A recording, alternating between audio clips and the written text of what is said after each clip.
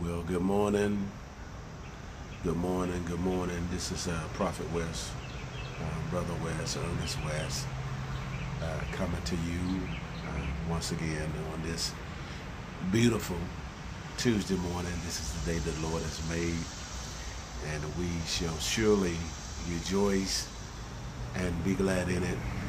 This what I'm going to do after I release this message. I will say a brief word of prayer. I will start doing that even more at the end of the messages to seal it with prayer.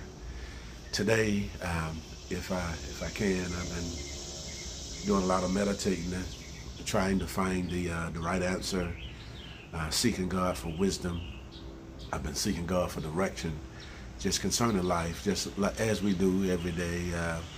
We just seek God. We seek God, and because we face different challenges every day, and God led me into a certain personality in the Bible, and he wanted me to give instructions and identify where you are and what you're getting.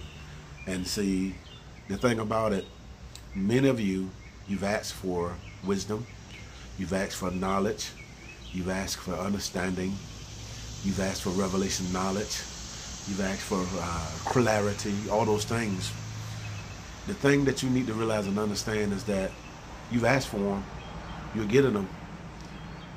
What you must realize though, when you ask a question and when God sends you the answer, you must recognize the answer. See, a lot of times we pray for a certain thing and we think that the answer is going to come one way, but God sends it another way, and we reject it. We reject the very thing that we prayed for, and then we wonder why we're still in the same spot. We're still in the same situation. We're still facing the same old thing. The Bible says, God says, my people perish for the lack of knowledge because they reject knowledge. Oftentimes, troubles, sins, pains, discomforts, and a lot of times we find ourselves walking in place and doing the same thing over and over again is because when God has sent us the answer, we didn't recognize it. We sent it away. And because we sent away our blessing. Do not send away your blessing. And the Bible says to be careful about entertaining strangers because it can be an angel unaware. This is where God tells us to watch as well as pray. We must be always available and aware. Wisdom is the ability to recognize wisdom. This is like a wise man or a wise person, a wise woman.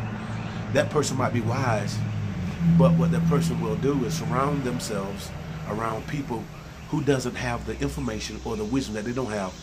And what they do, that they will teach them that information. So wisdom is also the know-how to how to apply. Knowledge is the know-how, but wisdom is how to apply what you know. Is the ability to know and how to get it. And so, and in this case, when I said many of you're praying and you're asking God for a certain thing, you keep praying for the same thing, but God has sent it, but you don't recognize it, but you keep praying for the same thing. You keep searching and seeking and asking for what God has sent. And what I want to talk about is Solomon. Solomon in the Bible, in the book of Ecclesiastes. You can read the whole book of Ecclesiastics. But he talks about wisdom and knowledge. And he talks about how to get it. And he talks about everything under the sun. He was given an assignment to recognize and notice and discover wisdom. And what he realized and understood was that under the earth was a lot of vanity, a lot of vain people, a lot of things that don't mean much, don't mean nothing at all. What he discovered to get wisdom and how he discovered to get knowledge is through foolishness, through pain, through rejection, through sorrow, and through grief. You've been asking for wisdom. You've been asking for direction. You've been asking for revelation knowledge. So even in the book of James, the Bible says, if any man lack of wisdom, let him ask. God giveth, upbraideth not. Liberally, he gives it. See, when you ask for it, what you're asking for is a release of pain. You're asking for a release of this discouragement. You're asking for sufferings. You're asking where your life is so disrupted, where you're the type of person you like control. But God will put you in a situation because you ask for the wisdom. He will put you in a place where you lose all control. And then you losing all control. You're scrambling, trying to find the answer. You're scrambling, trying to find direction. You're scrambling, trying to find a solution to that situation. The situation, it comes through the information, the revelation knowledge, it comes through our mistakes. We bump our head. We mess up. But we gather ourselves. We don't allow the mistakes. We don't allow messing up to define us. We don't stay down. But we extract the information from the test. We abstract the information from the lesson because it's a teaching moment.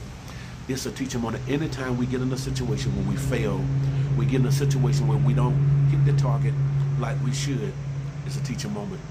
It's a moment that we should learn from it. Learn, address, assess, and know what to do and what not to do the next time. Like I've said, I've been ministering for over 30-something years. I became licensed at 20. I'm 52 now. For 20-something years I was on the backside, and I was wondering what was wrong with me. And what was wrong, why was I left behind? And the reason why God was protecting me, he let me know that my warfare was also my shield, protecting me from things that he was protecting me from. He was preparing me. But what he was doing, he was allowing me to let my peers go forth and me to see the mistakes they made. And what I learned to do is what they didn't do, I learned not to do that. The mistakes that they made, I decided, and I've noticed and observed, to do the total opposite. We're in a season now that God wants us to observe. Some things that God reveals to us, some things that God gives to us in prayer, it's not for us to say nothing about it. Some stuff God gives us for us to pray. Pray for change. Pray for direction. Pray for certain situations. It's not always to say that this is going to happen. But some stuff God gives us is to pray that it don't happen. That's how it reveals it to you. When God has made you a person who's given to prayer, a prayer warrior. Someone who's on the wall praying. And so I just want to make you aware of these certain things. The changes are coming. That's why the changes are there. But those changes, those rejections, this discomfort, it's a download of wisdom and knowledge and understanding. It's a download. It's a download. Your grief and your pain, it's the download. So, but what you have to allow the download to run its course, to run its process. So in that process, you can't complain and be all angry and disrupt the growth. Because when you disrupt the growth, you disrupt the process. And then what happens is that you will run the risk of becoming undeveloped.